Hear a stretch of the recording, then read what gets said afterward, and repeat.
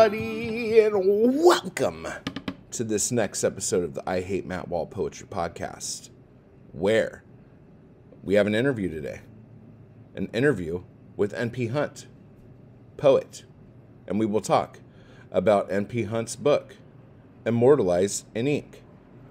But first, I want to say, you know how a lot of times I tell you guys, hey, if you want to see the video version of this podcast, you need to join so you can see the video version. I'm not going to fucking push that on you today. Because through the problems of the internet, the video, even though when we were talking on Zoom, I could see him. For some reason, on the recording of said video, he's not there. It's me in a black box.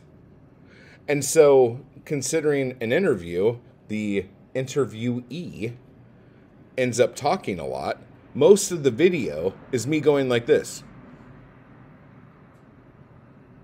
So, for those of you listening, you have no idea what the fuck I'm talking about. But for those of you who are about to watch this, my members on YouTube, this might be a horrible watch. But I figured I would give it to you anyway, since you like looking at the fucking moneymaker right here. Jesus Christ. So, in other news, it's World Cup, and people have been getting drunk 24 hours a day in their football jerseys so they could watch people kick a ball.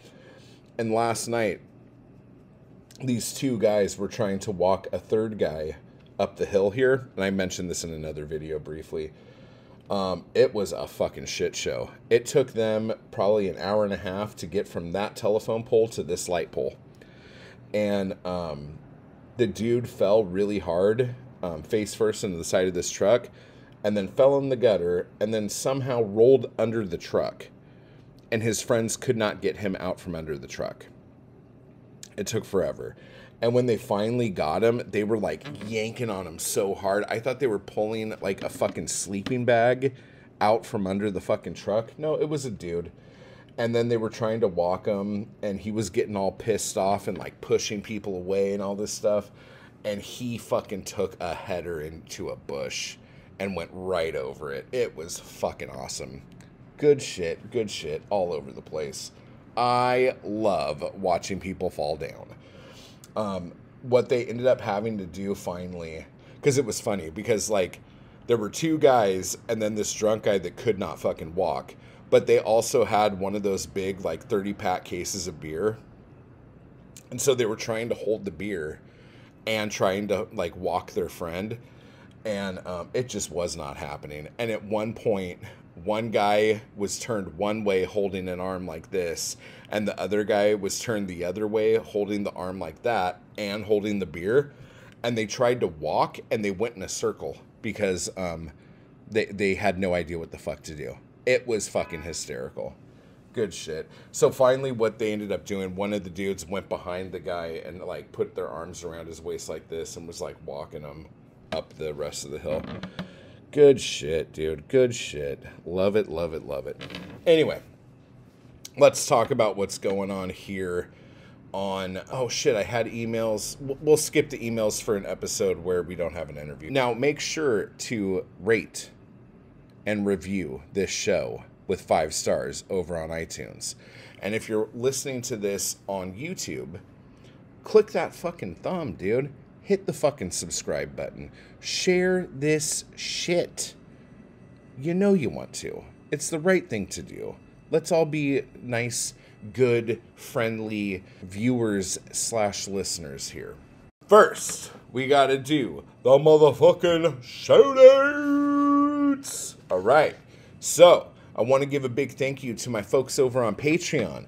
Michael, Cedar, Harry, thank you so much for supporting me over there. And then for the people who were in the YouTube crew, we have Patrick, AM, Alan. Thank you guys so much. I appreciate the fuck out of you guys. Let me know if there's anything I can do to make your lives fucking better.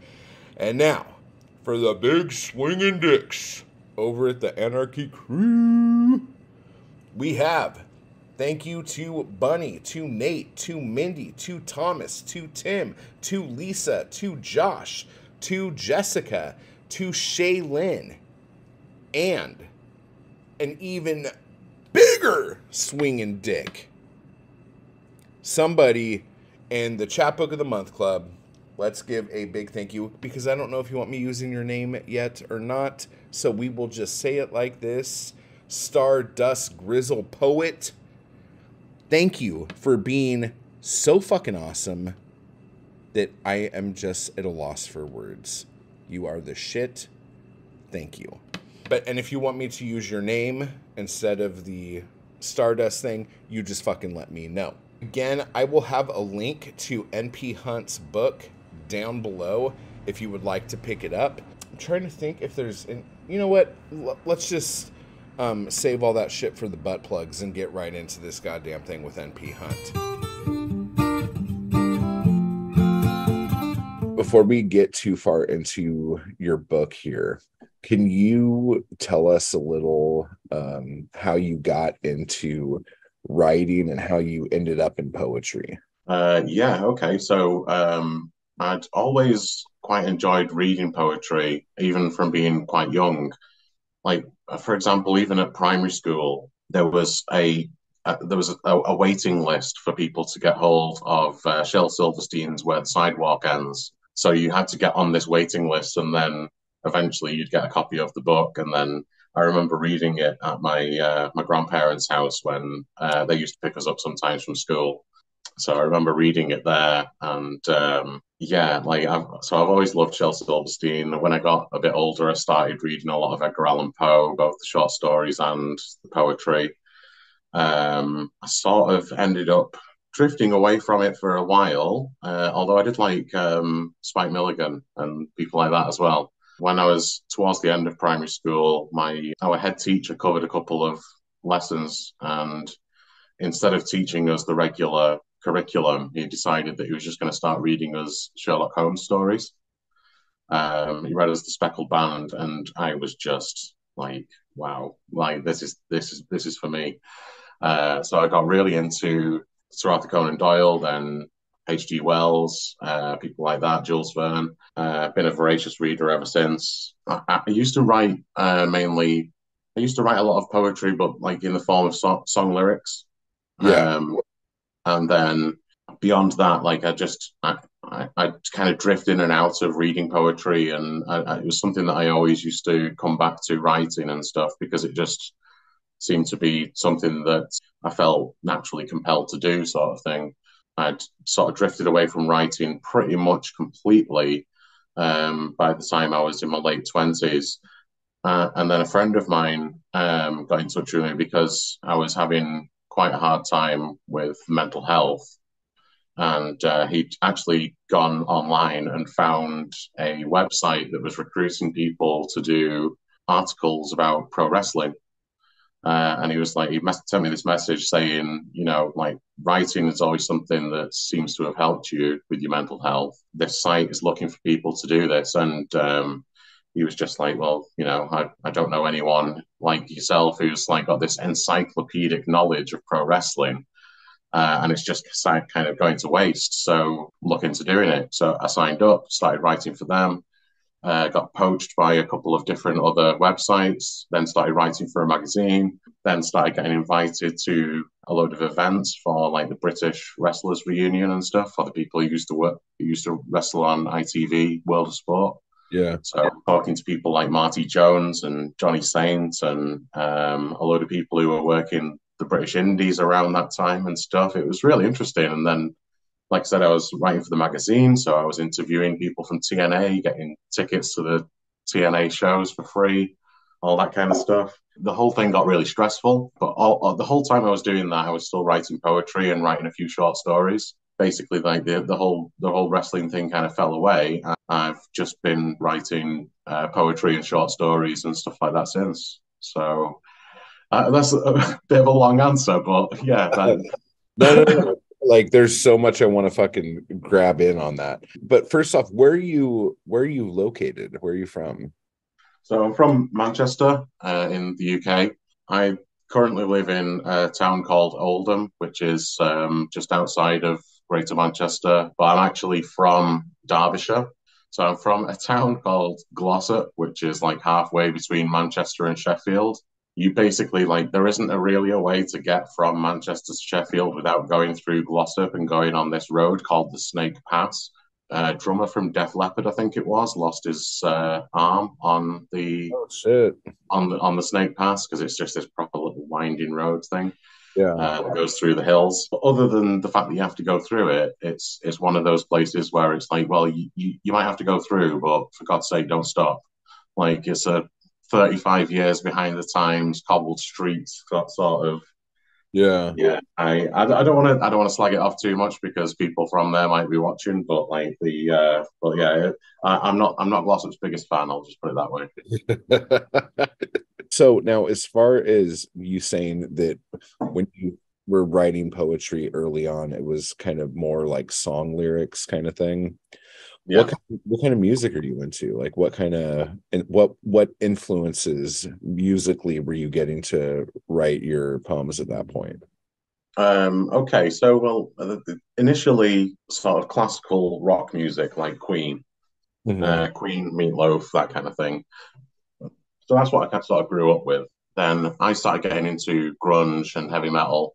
I was at the right age where when Slipknot came out, I was 16 and going to college. So getting into new metal because that was what was coming out at that Yeah. time. So yeah, you know, Limp Bizkit, Slipknot, and Korn, and everything like that. Were you like Um, angsty enough for it too? Like oh with yeah, definitely, yeah. I seem to have got into that sort of mindset before I discovered the music. Almost, I was very sort of angsty and a bit sort of angry at the world and stuff because from being about 14, I guess. And then when I started discovering that kind of music, I was like, yeah, this is for me. I also really like stuff like REM and Idlewild. I don't know if you know who they are. They're a yeah. Scottish band. Lyric wise, I tend to go for bands like Idlewild, REM, Airborne Toxic Event, Grandaddy, Pink Floyd, that kind of thing.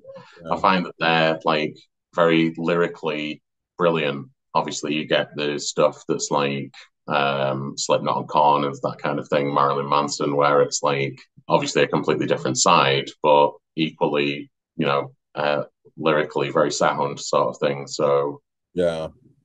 Like if we could talk about Marilyn Manson for a hot minute here, especially Mechanical Animals, but like he was putting together some of the best fucking concept albums ever. absolutely, I thought like Antichrist Superstar, um, Mechanical Animals, and Hollywood. yeah, Those fucking things, dude. Like from front to back, I was like blown away because like as far as concept albums go, like I thought like the two best concept albums ever were fucking Ziggy Stardust and the Spiders from Mars or Willie Nelson's Redheaded Stranger. And I'm like, right, yeah, these are the best. These are the best. Nothing can touch these. And Mechanical Animals, dude, that fucking knocked me out. I couldn't fucking believe how much story was in the whole fucking thing. And absolutely, yeah. that just blew me away. That made me a huge fan of his because, like, when I first heard the music, I was like, well, whatever, no big deal. And the whole shock factor of everything, it was like, it's been done, but whatever, it's fine. Yeah, you kind of think like, well, you know, if you just be trying to be the Howard Stern of rock, then fair enough, you're doing it right. Yeah.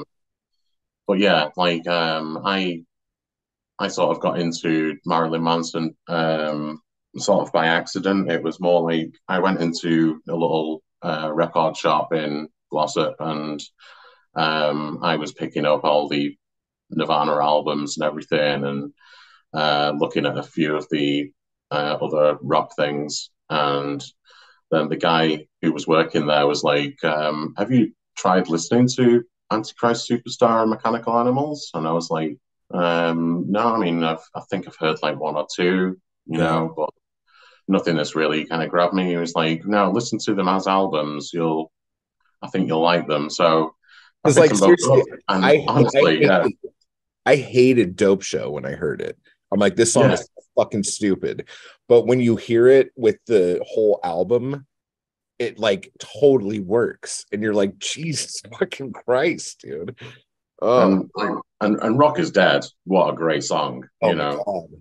But yeah, like both of those albums, absolutely fantastic. Like you say, as full albums.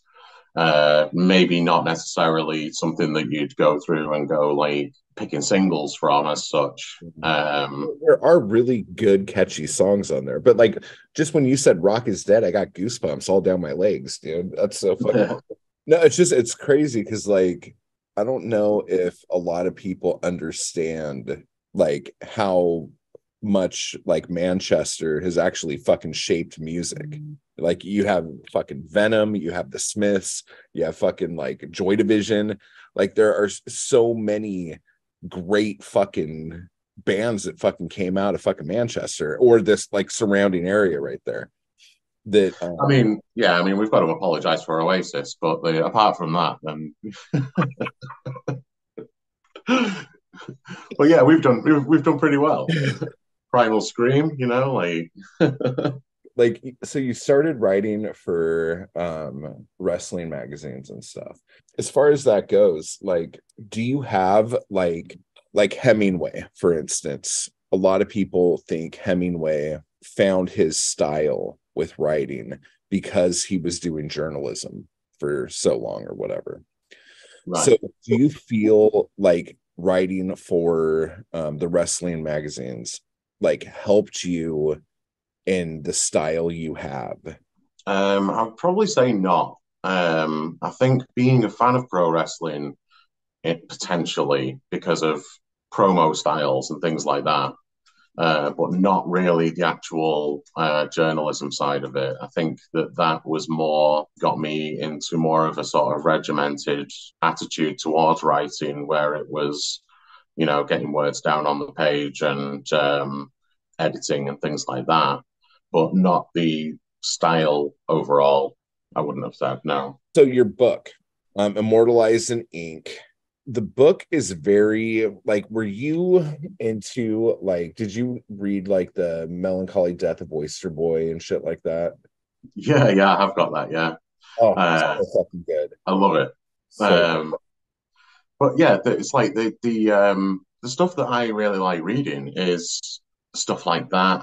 I mean, I still love reading Shel Silverstein. I brought him up earlier, but you know, like it's one of those things where it's like, well, you know, obviously people dismiss that as being for kids, Mhm. and but there's so much depth to it, Yeah. and it's and it's dark and it's fun, and I like both those things. So. For real. Um, and I like poetry that's sort of a bit on the musical sort of side. So I do still love stuff that rhymes and has and stuff like that. The other feel, and I think a lot of it has to do with the artwork on it, but like you got some great art in this book, Mm. and it's very like Edward Gorey feeling, like with Yeah, the that's one of the things that I said that was when because it was a friend of mine who'd offered to sort of put the book together. So she used to work for a couple of different publishers in London. She worked for DK and I think she worked for Penguin at one point. She's called Ria Fand. It's a she got like a real name is Ria, but yeah, she was doing roller derby at one point. nice. So obviously everyone has those sort of pun violent names, don't they? Yeah. So yeah, she was doing when she was doing roller derby, she took the name Ria Fend, and she still uses that now as her professional name for doing graphic design and things like that. So she was putting it together. She got in touch with a couple of artists, and one of the things that I said was that if I, you know, if I was going to have artwork in there, that I'd want it to be sort of like Edward Gorey, the sort of stuff like Scary Stories to Tell in the Dark. Yeah, for real. Which is So, terrifying. yeah, Absolutely absolutely. fucking terrifying. So I was like, if you can get some stuff that's a bit like that, then yeah, definitely that's the kind of stuff that I'd want in there. I don't want it just to be like little crappy line drawings like Ruby Core. You know, I want it to be something a bit more substantial. But I you know, So the people who contributed to it, Andy Hosegood and Coral Davis. Coral, I think, does tattoo design, and Andy Hosegood does sort of pin-up art usually.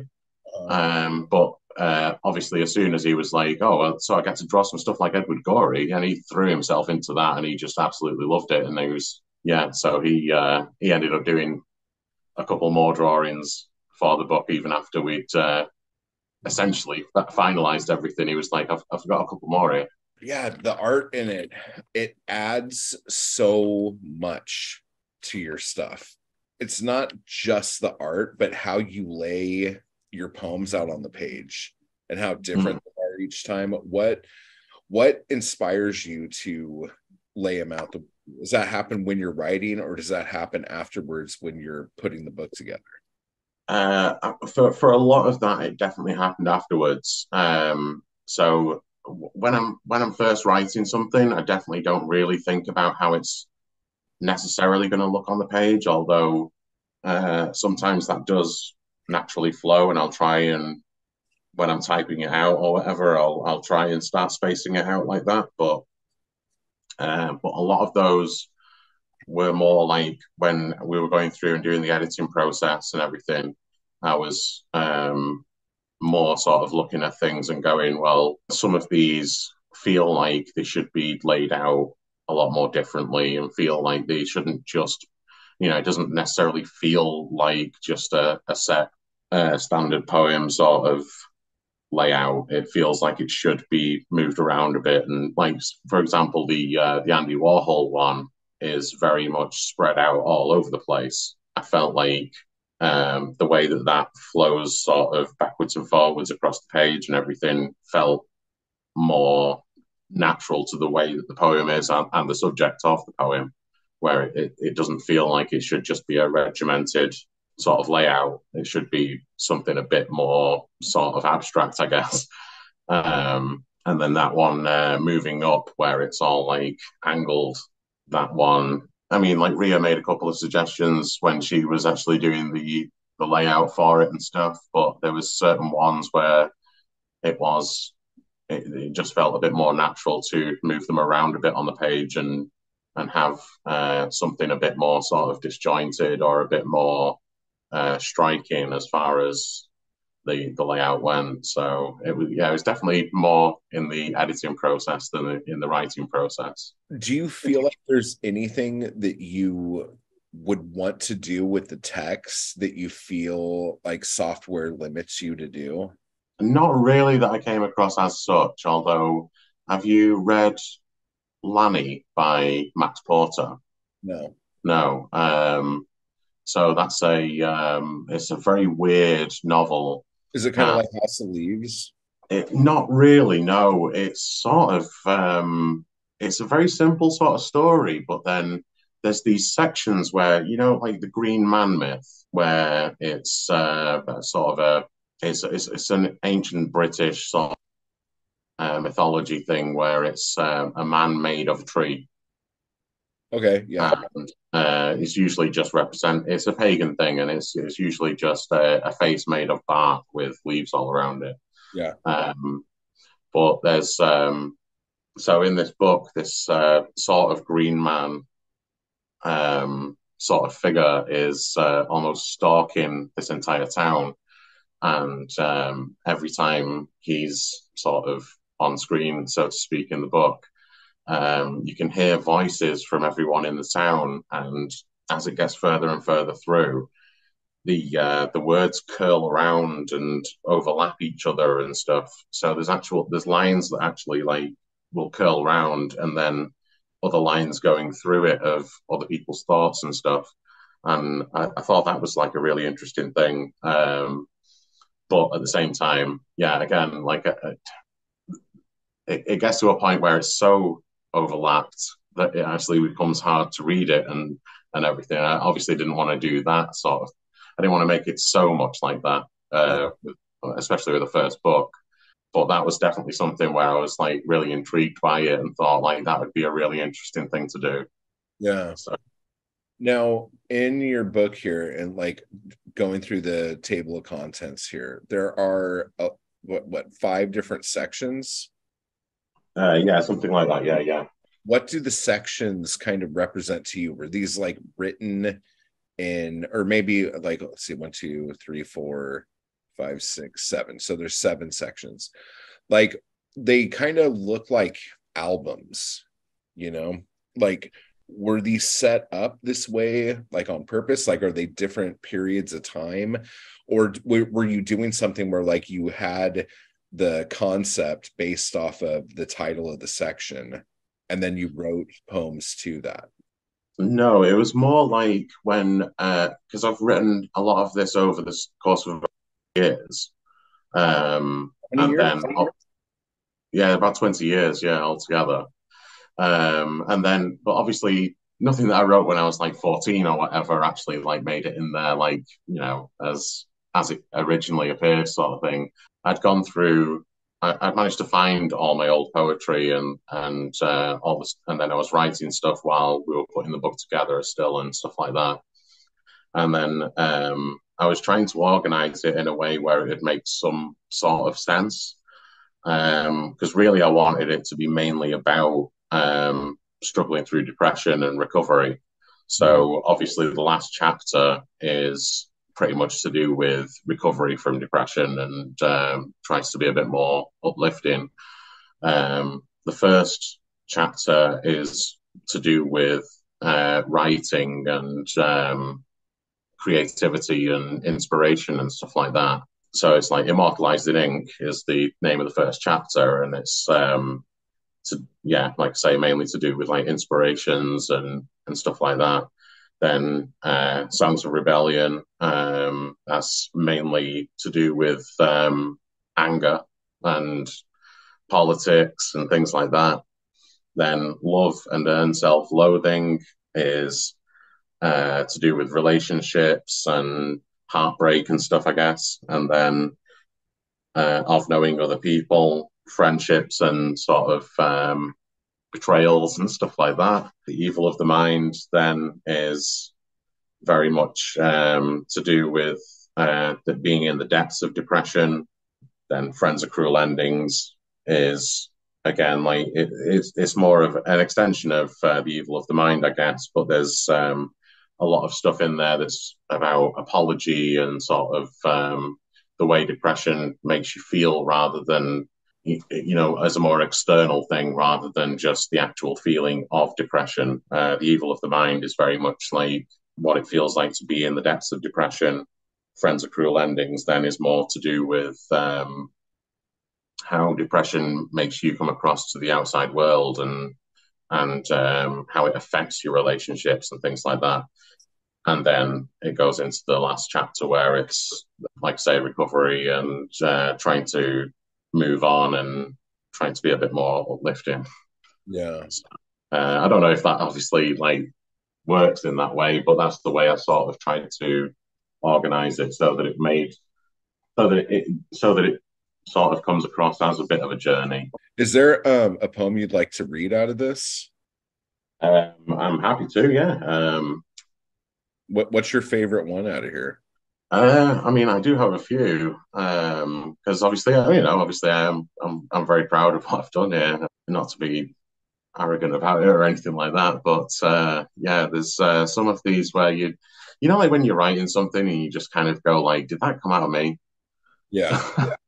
There's a So lot I of think times when I'm writing and then like I won't look at what I wrote for a few days and I'll go back and read it and I'll go, dude, this guy's fucking awesome. The fuck is this?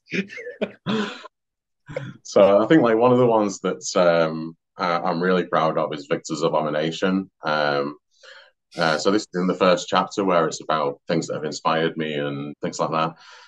Victor's Abomination is actually sort of poetic retelling of Frankenstein. Yeah. Born of curiosity and of arrogance and of sin, called abomination, oversized in failing skin. I have done the world no wrong, and I had never asked to live. Yet the blame is all on me for the unwanted gifts you give. Only safe in hiding, seeking refuge from the cold, harsh frost, finding kinship in the worn out pages of Milton's Paradise Lost, longing for some purpose and just wanting to belong, mistaken for a monster without the power to be strong. This Prometheus of modern times, but without the dedication, brought me into being, but was ashamed of his creation, abandoned me in fear, for he is both genius and a liar, inflicting life in spite of God, but denied the gift of fire. If you leave me cold and lonely, without family or faction, I'll rob you of your brethren and come to blackmail you to action.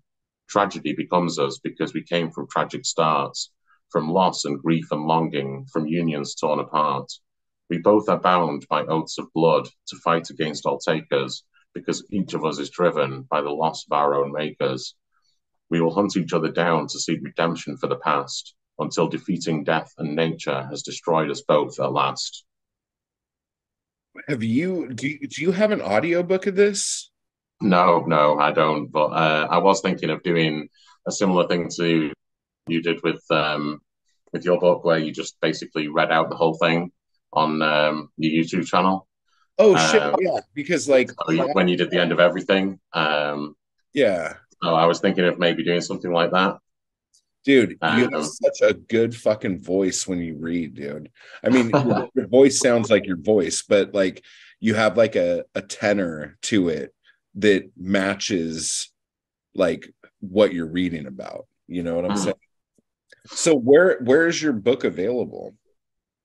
Well, I published it through Ingram Spark. So it means that, like, because I had to like go and buy ISBNs and everything, you actually should be able to go into any bookshop and order it, and then it's available through any ebook site as well. So I just wanted it to be widely available, just because it seemed like just as easy as uploading it just through Amazon or whatever. But just, you know, I thought, like, if I'm going to put in the work to do it, then it might as well just be available everywhere. Yeah. So one of the reasons that I started putting it together was when we first went into that first lockdown and the first wave of the pandemic. Obviously, one of the things that was starting to become talked about quite a lot was people struggling with their mental health. And because it's something that I've struggled with my whole adult life, I wanted to put something out there that I thought would be slightly helpful, if possible, to people, even if it was just to show, you know, shine a bit of a light on mental health and stuff like that, but also like just to let people know that they're not alone. Hopefully, I mean, like from the feedback that I've got, it does seem to have done that. So that's obviously really great to hear. But yeah, it's I've had so much good feedback from it that I really just didn't expect. So I just, you know, that's definitely something that I'm really proud of and really want to kind of emphasize that was my main motivation for doing it, sort of thing, was that just to let people know that, you know, they're not alone, and that it's something that, you know, there are positives that can come out of the end of going through a depressive episode or suffering. It's not something that you have to go through alone, and it's not something that that you should just kind of wallow in or allow it to defeat you. It's something that can be fought, and can, as much as you might feel like it's all darkness when you're in the depths of it, it's, you know, there is a light at the end of the tunnel, that kind of thing. Yeah.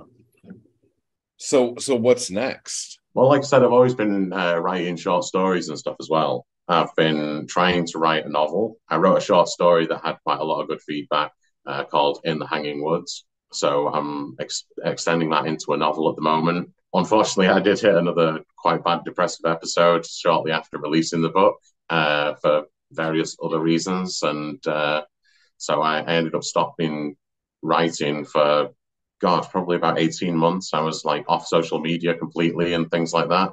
But yeah, I've got back into starting doing bits of things now. So hopefully I'll be able to get the book finished. And I want to try and pull together a load of the short stories that I've written and try and release that as a collection as well. Yeah.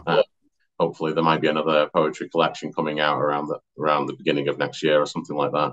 And what's the best way for people to get in touch with you? Instagram at nphunwriter. And then once my website's back up and running, that'll be nphunwriter.com. This is really good, man. It was good talking to you finally. That was rad, dude. Thanks for fucking hanging out with me, dude.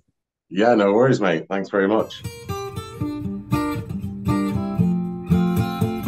there you have it. That is my interview with NP Hunt. Make sure you run over to the link down below and pick up his book, Immortalized in Ink.